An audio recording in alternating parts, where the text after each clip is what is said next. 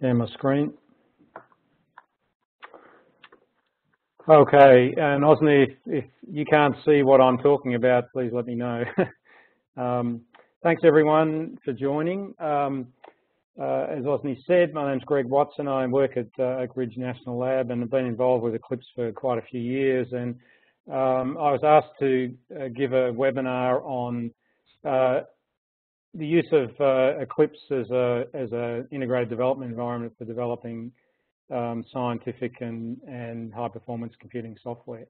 So what I want to try and do today is take you through some of the basic process of getting hold of Eclipse and installing it. And then I want to skim over some of the features that are available for doing C and C++ development and Fortran development, which are the predominant languages for high-performance computing. I realize that Python is used very widely, and there is Python available for Eclipse, but I'm not going to be covering that in this webinar. And then I want to look at a couple of kind of real-world scenarios where you would be using Eclipse to develop an application for a high-performance computing system of some kind. And we're going to use a real application that's available on GitHub as a demonstration for that. And I'll talk through some of the mechanisms for doing that development. And then finally, and hopefully we'll have a little bit of time left, we will look at some of the features that are available for utilizing the facilities of HPC systems. So things like job schedulers and system monitoring and things like that. So that's what I want to cover today. Now, I noticed that there's already been some questions in the Google Doc regarding debugging, and I'm not going to cover debugging today, but if you would like to make a list of topics that you're interested in seeing, we could look at maybe running another webinar in the future that would cover those topics. And obviously debugging is an important area. There is significant debugging support in Eclipse. It's just that would probably be a whole webinar in its own right in order to cover that. So we don't really have time to do that today. Okay, so I know from the questions I've seen, I know that there are clearly some people that are using Eclipse already, so you know what it is. In the interest of people that don't know what Eclipse is or haven't heard of it before, I just wanted to briefly cover what it is. And essentially, it's an integrated development environment, which I think is a bit of a misnomer because you could arguably say that, the Linux shell is an integrated development environment because it integrates a whole bunch of development tools together. So really, Eclipse is a graphical user interface for a development environment. So it integrates a lot of tools in a graphical manner rather than through the command line. It's also a platform for developing new tools and applications. So you can write tools, develop tools, and in addition to that, applications themselves, and deploy them in Eclipse. And there is a comprehensive way of installing new features and new functionality into Eclipse that we'll touch on briefly. And the final aspect of what Eclipse is that it's an ecosystem for collaborative software development. So there are thousands of developers involved in developing Eclipse. It doesn't all have to be Eclipse-specific software. In the science working group and the science top-level project, we have projects that are not Eclipse-based, but they utilize the Eclipse ecosystem and take advantage of that. So if you're interested in getting involved in anything, or you have software that you might think might be interested, you might be interested in hosting at Eclipse or becoming involved in the science working group, please reach out to me. Okay, so getting started now, what I want to cover is just how you get Eclipse and install it.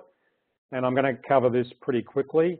So essentially, Eclipse comes in a variety of different packages, and you can really use any package as a starting point. But in order to get the functionality that I'm going to be talking about today, you may need to install additional components. So there are a couple of packages that are really best for scientific computing, and there's the package that is part of the Parallel Tools platform project, which is called this Eclipse for Parallel Application Developers. That would be the one that I recommend. And then there's another one called the Eclipse IDE for C and C++ developers. So if you're just interested in C and C++ development, then that's a kind of a lightweight package that just has that functionality in it. So the main download site is eclipse.org/downloads, and I'm just going to quickly switch to that. So if you go to that site, you would see something like this, which has a bunch of stuff that doesn't look like it's very interesting at all, but there's a link here, download packages, under Get Eclipse Oxygen. If you click on that, it takes you to a list of all these packages, and these are the packages that I was talking about. And the Eclipse IDE for C++ developers is here, and then if you scroll down further, you'll see Eclipse for Parallel Application Developers. And you'll notice downloads at the moment is 0, and that's because we just released a new version of Eclipse today. Today was when that release came out, so I'm not exactly sure when these are updated, but I downloaded it today, so it should actually read more than 0. But anyway, so that's what you should see, and that's where you download it from. I'm not going to download it now because it takes a while, obviously. But when you download that, let me switch back to here. Let me just briefly cover these two different packages, and then I'll take you through the installation process. So the Eclipse IDE for C and C++ developers, that contains a range of tools specifically for C and C++ development. So things like editors that understand the language, build support, tool chain support, and various other things. It also includes integration with Git, and that's very closely integrated into Eclipse these days, so it has quite exemplary support for Git. Other revision control systems are also supported, but you would need to install them separately. And then there's a bunch of features to support different Linux tools, so things like gcov and valgrind and trace compass and so forth. So they're also integrated into that particular package. The next package is the Parallel Application Developers. So essentially, this package contains everything that the previous package contains, plus it contains some additional functionality that I'll be talking about a little bit today. So this functionality of synchronized projects. It contains Fortran support if you're interested in that.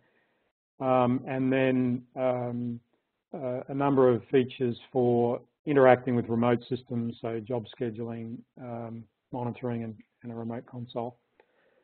So that's why I would recommend that one for scientific application development. Okay, so in installation. So Eclipse requires Java to be installed on your machine, that is your laptop or your workstation. So the first thing you really need to do is check if you have Java installed, and you usually do that by bringing up a command prompt and typing a command like java-version.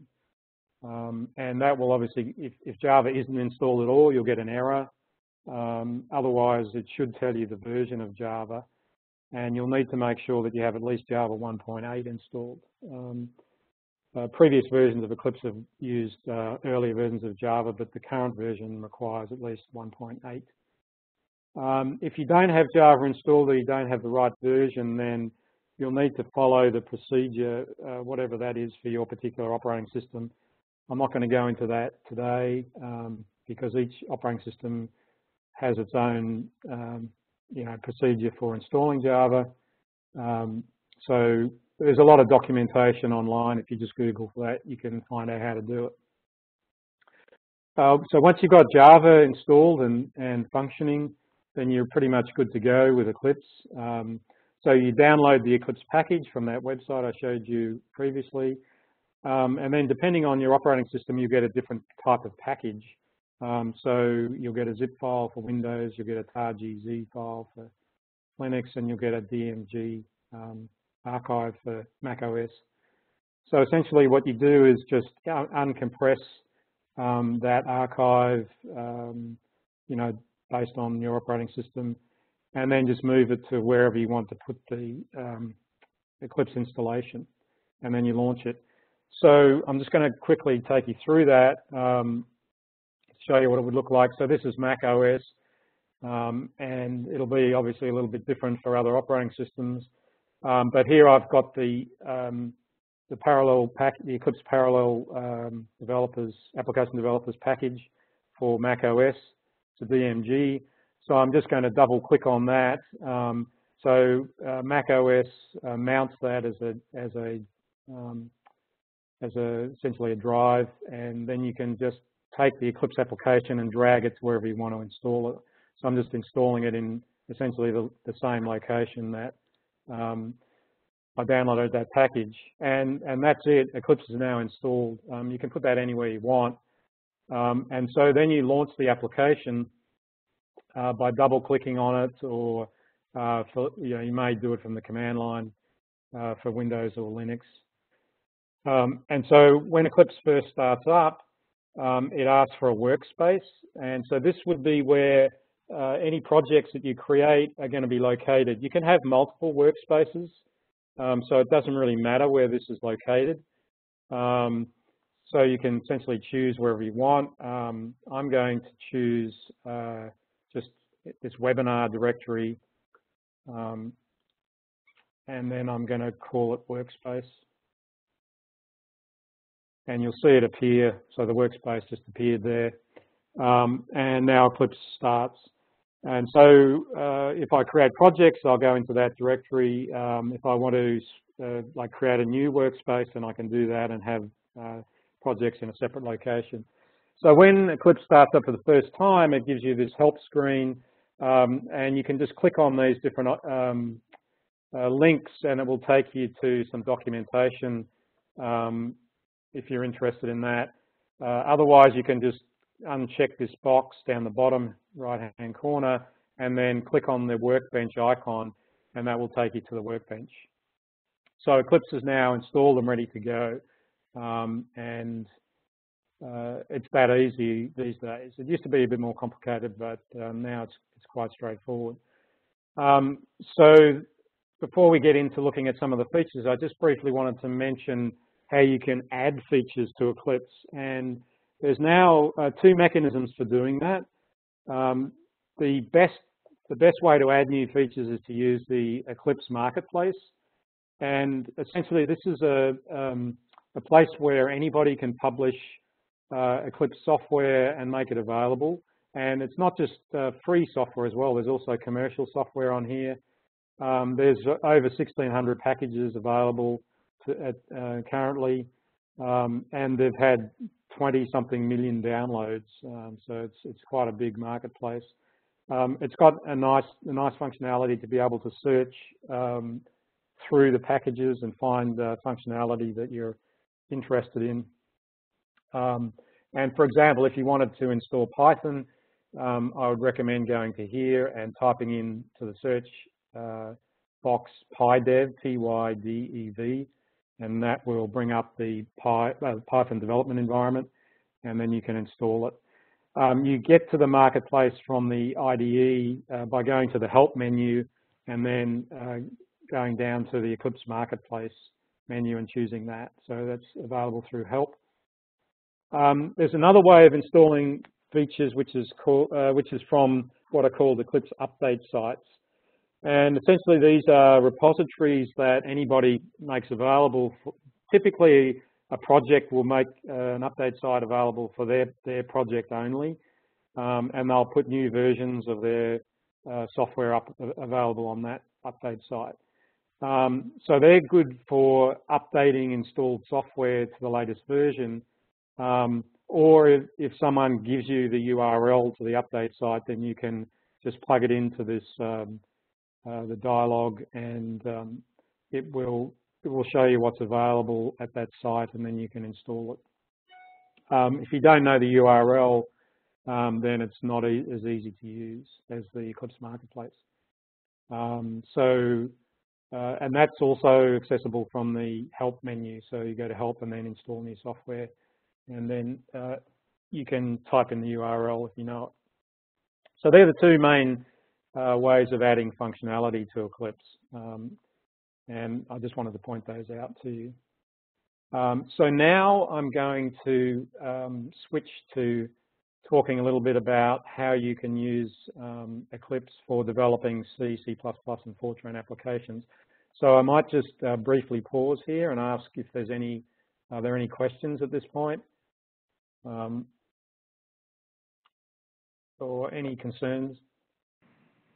So there was one question inside of the Google Docs in relation to, I think, something you were just saying regarding, the question is, uninstalling old version or upgrade? And I'm not 100% sure which part of that was applicable to what you were saying. And maybe the person that can ask that could clarify.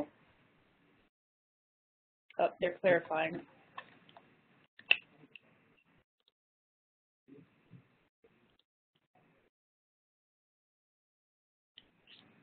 So is the question, how do you uninstall an old version? Essentially, you don't really need to uninstall Eclipse. If I downloaded a new version of Eclipse, an Eclipse package, I could just install it exactly the same way. In fact, I could install it alongside this one and have two copies of the Eclipse application side by side. You obviously have to call it a different name, but you can run different versions simultaneously. If you point them both at the same workspace, you'll only be able to have one opening that workspace at a time. So you can't have two versions of Eclipse opening the same workspace simultaneously. And also, later versions of Eclipse typically upgrade the workspace. So if, for example, you had Eclipse Oxygen, which is the current version, and you're working on the workspace, and you downloaded the next version of Eclipse, which is called Eclipse Photon, it will probably upgrade the workspace so that you can't open it with an older version. So that's a consideration. But you can always just copy the workspace. It's essentially just a regular directory. So I could just copy this and clone it, and then have two copies of that workspace, one that I was working on, Eclipse Oxygen, and one I was working on, Eclipse Photon. So there's a lot of flexibility in terms of how you do that.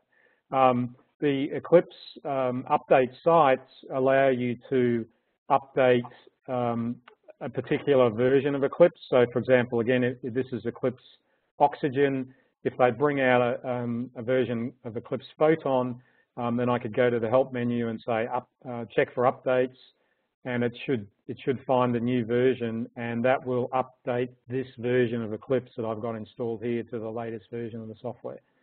So, you know, there's many ways to do it, but typically you don't really need to uninstall. If you do want to get rid of this application, you essentially just drag this to the trash. It's pretty much self-contained, and that will uninstall that version. So hopefully that answers that question. Okay, now I want to talk about developing C and C++ programs with using Eclipse, and I'm going to start talking about C and C++, and then we'll move to Fortran a bit later on, and I'm going to try and demo some of this for you as well. So I'm going to be switching backwards and forwards between the slides and that version of Eclipse I just installed, just so you can see some of the features in real time. So for C and C++ development, it essentially works best on local projects, and by here I mean a project that is on your workstation or your laptop. And I'll address how you can work on remote systems later, but if you're just using the vanilla C and C++ development environment, it works best locally. And it also assumes a hierarchical directory structure for the project. And that's just something that's built into Eclipse. You can have multiple hierarchical directory structures, separate projects that have hierarchical directory structures. But if you have a project that has a very weird directory structure, it may not map directly into the Eclipse resource structure, and you might need to create another level of hierarchy above it in order to get it to map into the Eclipse hierarchy. So that's probably the most difficult thing that you might encounter. These days, most projects are pretty hierarchical, particularly if you're using something like GitHub, because it kind of mandates that you have to have a hierarchical structure to your Git repository. So you don't typically run into that behavior, but it's just something to be aware of. The C and C++ tools support makefiles, and there's new support for CMake that's in the latest version. So that's pretty well supported now. You can work directly with Git repositories, and I'm going to show you that in a minute. And also you can manage multiple Git repositories from one Eclipse workspace.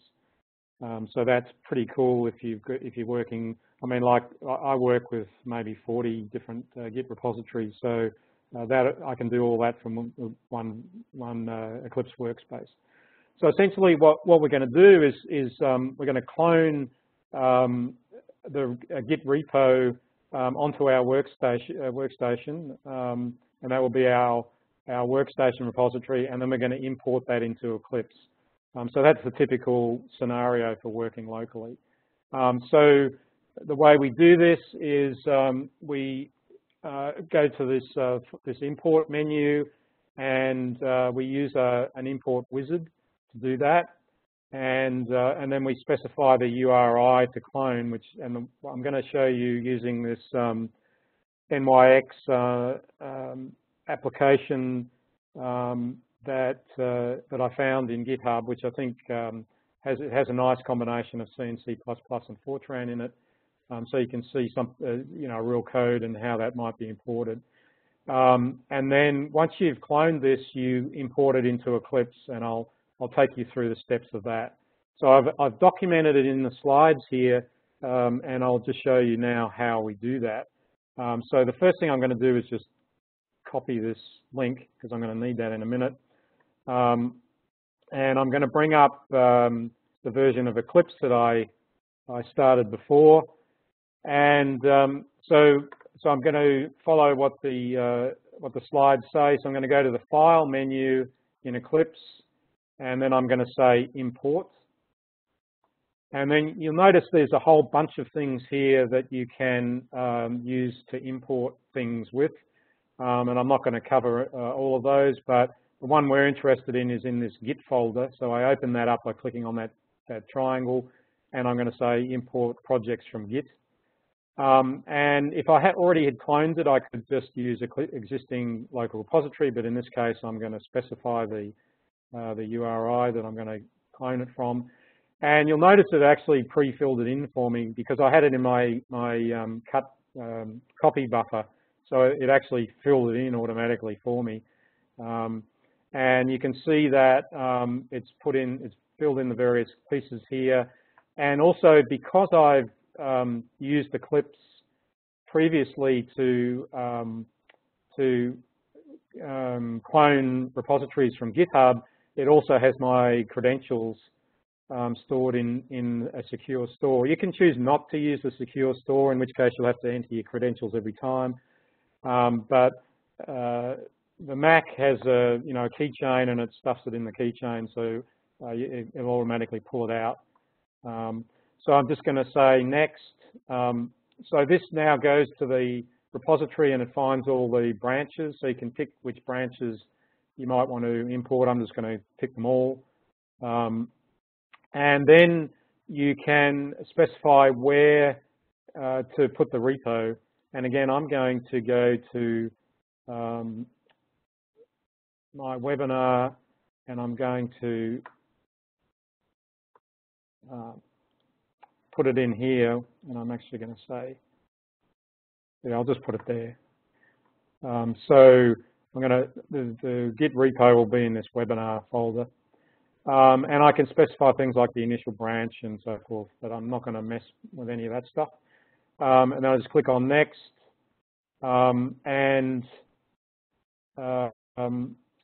So what I'm doing now, so now it's importing, and actually,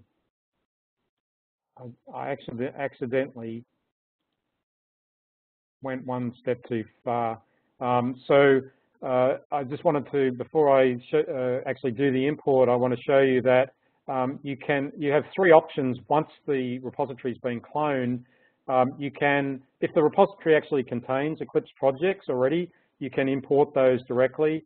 You can also import, once the clone is finished, you can fire up this new project wizard, which will allow you to configure different types of projects. And then the final option, which is import as general project, is just going to import it directly into Eclipse as a project of no particular type. And we're actually going to use that one in this case. So I want to select that one, and I'm going to go back to, so now because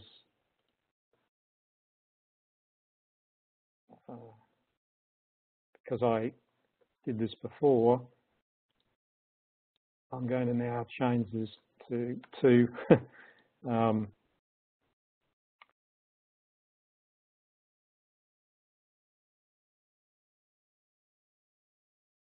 so this is where we got to before. So so now it's cloning from the GitHub repository. So you can see this takes about 30 seconds, assuming my internet connection is not over encumbered by the webinar session. But so essentially, there's about 250 megabytes of source code for this particular application.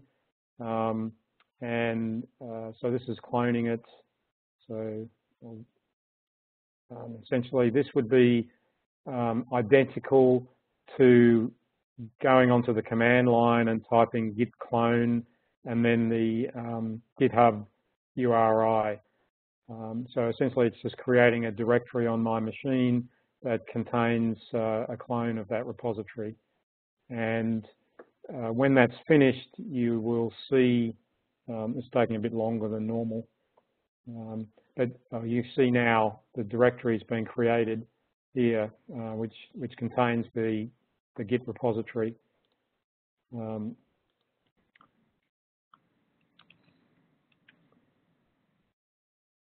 Greg, may I interrupt you for 1 second while we're Yeah, now's a good time to ask questions. Yep, definitely. Yeah.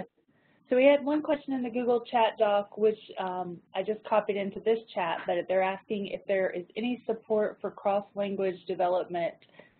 In other words, compiled Python extensions written in C or C++. Specifically for Python and C, I don't believe that the PyDev development environment has any specific support for that.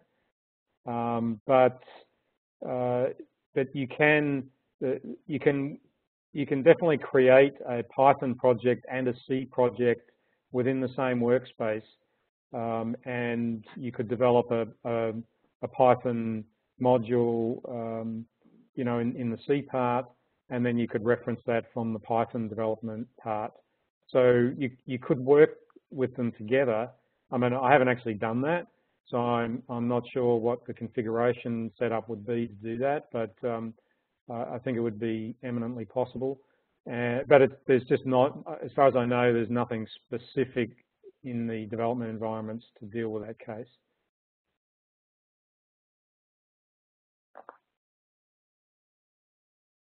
So there was another question about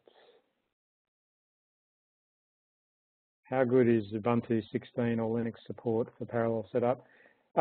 It should work fine. I know there have been some issues with the GWT, the widget toolkit on Linux and Eclipse.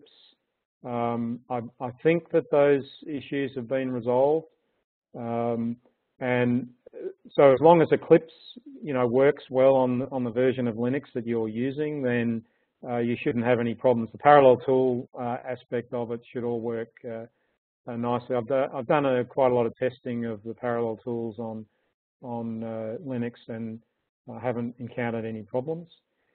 There's a question on hybrid parallelization.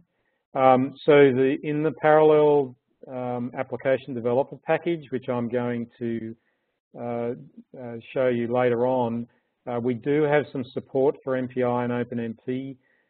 It's really predominantly in the editor.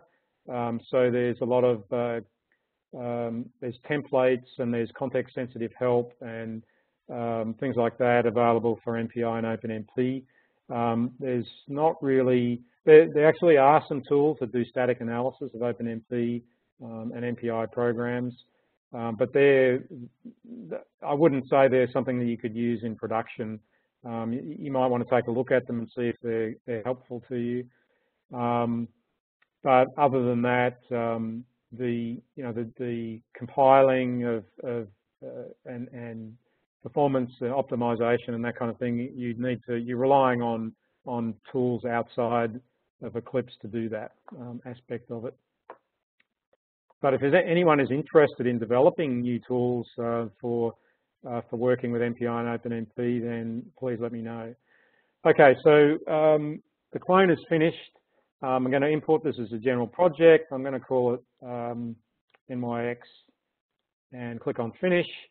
Okay, so now I've imported that project, and the next step before I show you more details about that project is to make it into, so at the moment Eclipse just thinks this is a bunch of files. It doesn't know anything about this particular project. So we're going to tell Eclipse that it's actually a C and C++ project, and that it contains C++ files. So in order to do that, we right-click on the project, and then we go to New, and then Convert to a C and C++ project. And all that does is it is going to tell Eclipse that this is a C++ project. You can also choose to tell Eclipse what type of project it is. And I don't really want to get into this other than using this makefile project. So essentially NYX builds with the make files. So we're just going to say it's a makefile project. And because it's on, I'm on a Mac, I'm going to say that if I was going to build it on here, and I'm not going to, but if I was, then I'd be using the Mac OS toolchain to do that. And then I just say Finish. And you'll notice down in the bottom here, there's a C++ indexer. So as soon as I told it that it was a C and C++ program, it starts running this indexer, which goes through and indexes all the C and C++ and header files and code file, source code. So that's run, and as I mentioned, this is 250 megabytes of source code, so it happened pretty quickly. Next, so the next thing I want to show you is the Project Explorer. So now that we've got this project in our workspace, I can show you some of the features of Eclipse for actually developing this code. So the main kind of interface for the source files is this thing called the Project Explorer, and it's like your File Explorer, except that it has some additional functionality specific to development. So if I click on this triangle, it's going to open up the project, and you can see that this project consists of a number of directories, which are indicated by these icons. There's a couple of source text files here. And there's also some virtual nodes. And Eclipse creates these automatically for you. So this virtual node here called includes is derived from the toolchain information that I specified, and it actually worked out where the include directories are on my machine, and it puts them into this virtual node. So if I open that up, you can see the directories of my the Xcode toolchain, which is the C++ compiler I'm using. So if you're on Linux, these would be your, whatever the Linux toolchain is. There are also some other virtual nodes that aren't shown here because I don't have any files in the source tree yet. But if I had binaries or libraries, then it would create a virtual node to collect all those together, so it's easy to find them. So rather than having to navigate down through multiple levels of directories, you can just open up a virtual node and it will show you the the binaries or executables that you've compiled. You can drill into the source code and you'll into the source directory, and you'll see the source code here, and you can see all the different file types. And you can actually continue to drill into files as well. So, for example, I can drill into a C++ file by clicking on the icon next to it, and it lists all the structural components of that file. So things like include, paths, classes, methods, enumerated types are all listed in this Project Explorer. And in fact, you can keep drilling down, so you can see I can also expand this class here, and so now I can see I can see the destructor here. I see some static fields and methods and so forth, and there's icons indicating whether they're private or public, and whether they're static and virtual and all that kind of stuff. So there's a lot of information that you can gain just through the Project Explorer. This Project Explorer provides a really good way of navigating around. Now, in addition to the Project Explorer, there's also over on the right-hand side here, which you can't really see. I'm just going to expand my screen a little bit. So this view here that says outline. So this provides similar information to the information that's displayed in the Project Explorer, but it does it for a particular file. So if I open a file by double-clicking on it, and that will open it up in the editor, you'll notice that the outline view is now populated with similar sort of information, but this is now specific to the file that's open in this editor. And in addition to that, I can use this information in the outline view to navigate around. So if I say I want to go to whatever this is here, this ppm type, I can just click on it and it will take me to that location in the editor. So it's very good for navigating around. Whereas if I click on what's over here in the Project Explorer, it's not navigating around, but I can open this up for any file. So that's those views. The editor. So let me talk now. There was one other thing I wanted to show you about the outline view. So you can, of course, expand. If there's compound types in here, you can expand those as well. You can also filter what's displayed in here, which you can't do easily in the Project Explorer. So, for example, if I want to display everything in sorted, alphabetically sorted, I can click on that. If I want to exclude static members, I can click on that. If I want to hide non-public members, I can click on that, and so forth. So you can filter what's displayed in this view as well. And in fact, if you click on this little down arrow, you can actually specify quite detailed filtering if you want to do that. So that's another set of features that the outline view provides. So the editor, and I'm going to, let me just expand this a bit more. I want to talk briefly about the editor and some of the features associated with that. So you can see that, like most editors these days, the Eclipse editor has syntax coloring. So keywords and, in this case, preprocessor directives and things like include files and so forth are all colored appropriately, so you can discern those. The colors are all completely configurable, of course. So that's pretty common. You'll notice that line numbers are enabled by default, so you can easily turn them off if you don't like line numbers, but they're enabled by default. This is also a folding editor, so if you find a structure, and I'm just scrolling down to try and find something to show you. So here's a method. So you'll notice that there's a minus in a little circle here. So this is an indication of a fold point. And if I mouse over that, there's a line is drawn in the editor indicating the extent. And if I click on, so if I click on that, it folds that that structure up into a single line.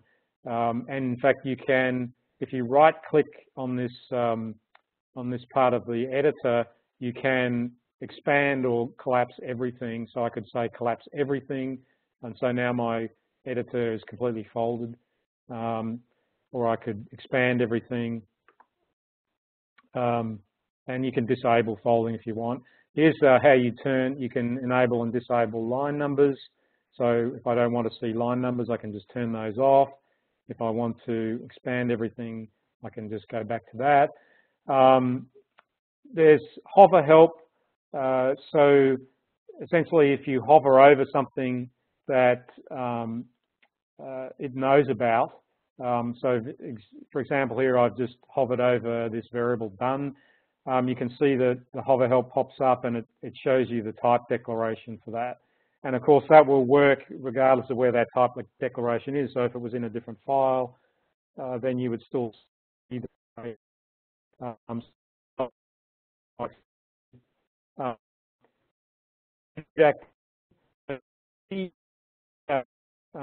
in this code, I've got some Hey, Greg. Yeah. Yep. So you're really breaking up. We're having some audio problems. I'm just going to pause for just a second. Maybe it's your internet connection. Can you just do some testing real quick? Sure. How is it any better now? Yes, very good. Okay. You may need to repeat about the last 20 seconds. Apologies about that. Maybe it was my microphone. So let's see. I was talking about hover help. Essentially, if you hover over a variable or type, or in fact anything that has some sort of semantic information associated with it, then Eclipse will pop up some hover help, and this can be declared in a different file. And because it's indexed the whole source tree, then that information will be available. Another feature of the editor is known as code activation. So here we have two macros that in this case are not defined. So gravity and forcing are macros that don't have any value at the moment. And so Eclipse shows them as being grayed out. So it shows you that this piece of code is not active. If these macros had values, then depending on what the value was, then well, this is an if-def, so it just needs to be defined. Then this would be showed as normal white background. So that works for any. So here's an example of an if-def else. So because this macro is not defined, then this is inactive, this part of the code, and this part of the code is active. So you can see exactly what is enabled very easily in the editor. There is a very sophisticated formatting framework and you can reformat the entire source code tree if you want, or you can do it on a per file basis, or you can do it on a region of code. So you can just select a region of code and then go to source and then format, and it would reformat that code based on whatever rules that you've set for the formatting. The final thing I wanted to show you is the integration, some of the integration with Git, and in particular, you can annotate. So if you're working a lot with Git repositories, you can annotate the editor with revision information. So I can say show revision information here, and now it actually puts the commit information in the editor. And so this is showing me that this piece of code here was committed by Anne Almgren on this date, and it was the initial version. And you know, you can see other commits and so forth. And it actually even shows you a diff of the commit that was made. So you've got, you know, a really good way of tracking what's going on in the source code. And then this is quite configurable as well, because you can go in and you can configure the revisions by author, or you can show additional information like the author and ID and etc. So there's quite powerful integration, and that's just in the editor. There's much more integration with Git than just this. Okay, so the last thing I want to talk about with the C and C++ side of things is formatting and refactoring. So I mentioned that you can just reformat. You can just reformat a piece of code, but in this source menu, you've also got some tools for doing quite common activities. For example, like organizing your include file. So that will remove any unused includes, or it will sort them or whatever. You can pick the rules that you want for organizing include files. You could, for example, take a piece of code and automatically generate getters and setters for it. You can take a piece of code and, well, actually this will just implement a method, so you can just type in the method parameters and it will write that code for you. And you can do indentation and things like that. So there's quite powerful source manipulation tools. And then there's a whole refactoring framework which is available through this refactor menu. And there are a number of different refactorings that you can do. So for example, say I had a piece of code like this one here, and I wanted to make this into a function or a method. I can just say extract function, and I can give it a name, and it will Eclipse will automatically detect what the parameters are that you would need to define a function that calls these different methods, and you can choose the access modifier and so forth. Here's the function signature that it's going to create, and then if you click on the preview button, it will actually show you that it's going to add this to the class.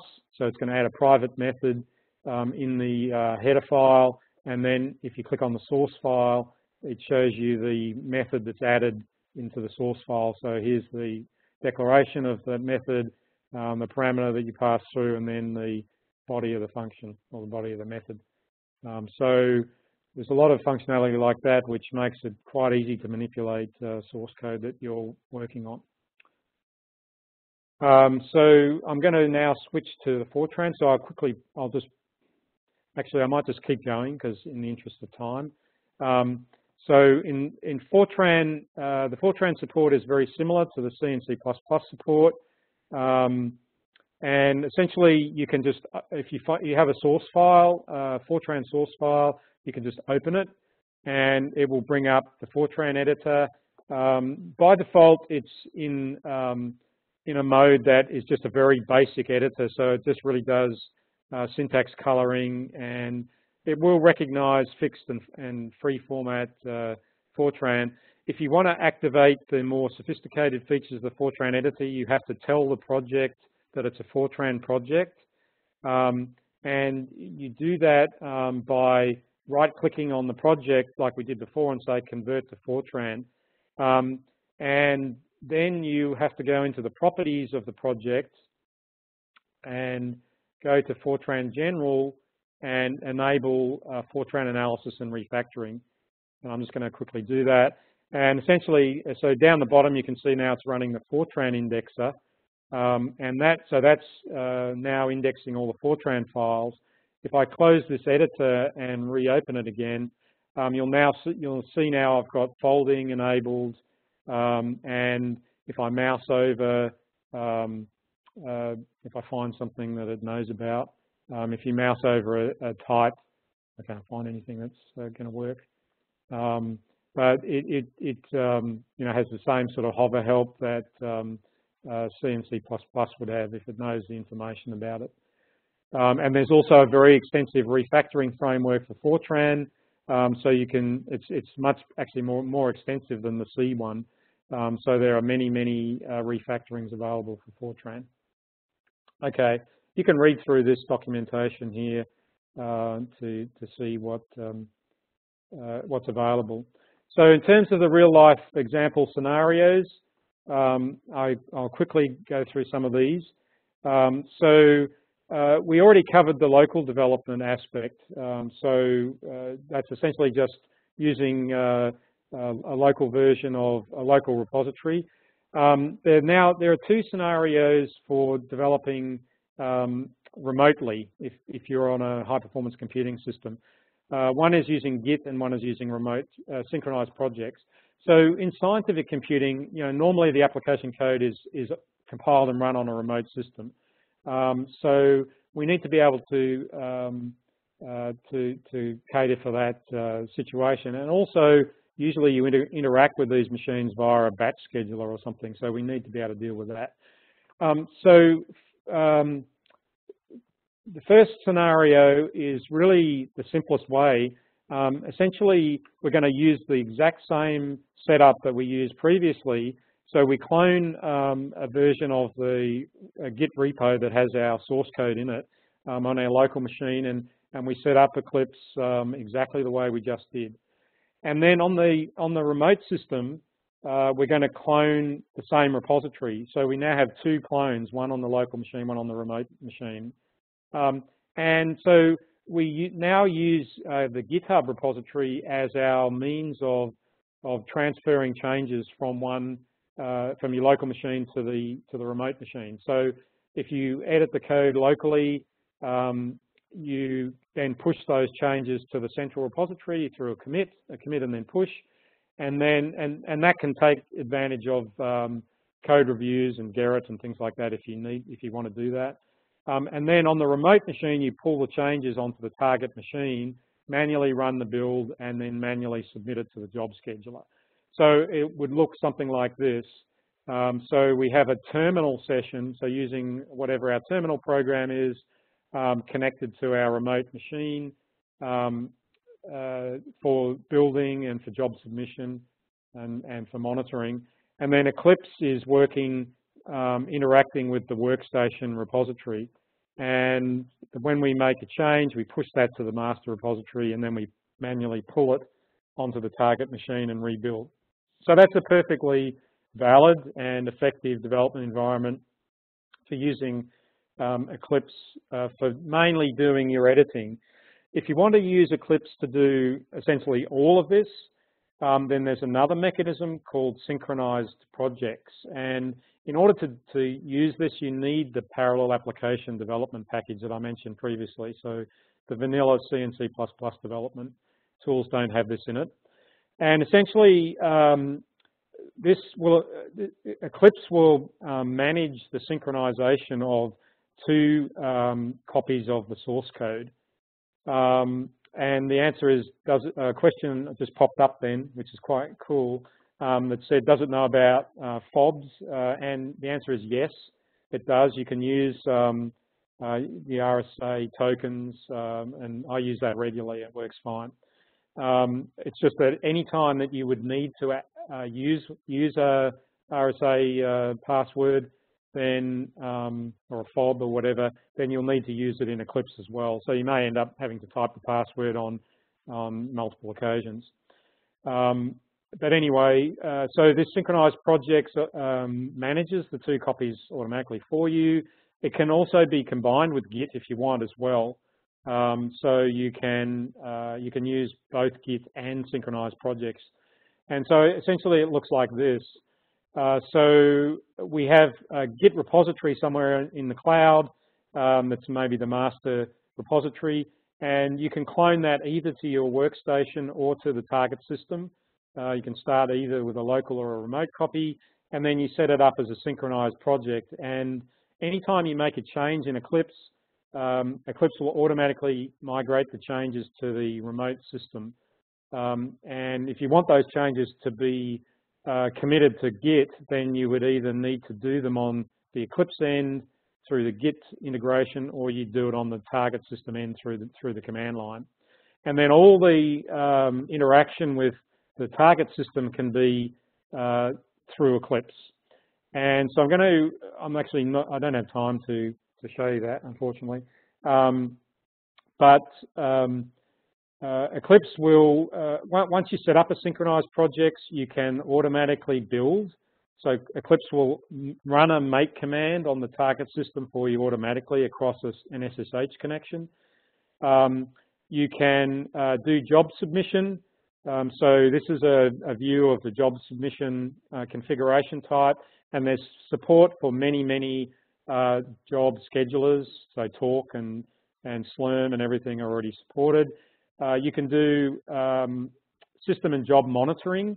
And so this is an example of monitoring what's going on Titan. And you can see the activity on the nodes. You can see the batch queues, all from within the Eclipse environment. There's a remote console as well. It's integrated into Eclipse. So you can, from within the Eclipse IDE, you can open a console, and it's like having a terminal, essentially. So you don't need to run a separate terminal program. This would be useful for Windows because you don't need to install PuTTY or whatever. You can just do it directly from within Eclipse. And then finally, there's support for environment modules. So many HPC systems use environment modules to choose different compilers and libraries and so forth. And there's integration at the project build time, and also when you're submitting jobs to the job scheduler. You can pick the modules that you want activated at that point. So that's quite powerful support for those environment modules. So in summary, and I'm sorry I had to go a little bit fast through that, the final parts, but maybe I can work on OSNI to schedule another one of these webinars in the future that I can go into a little bit more detail on some of these other features if people are interested. But Eclipse provides quite a variety of different features to support scientific software development. So C, C++, and Fortran are very well supported. There's local and remote project management. There's really good integration with Git. There's support for job submission and monitoring, and there's environment module support.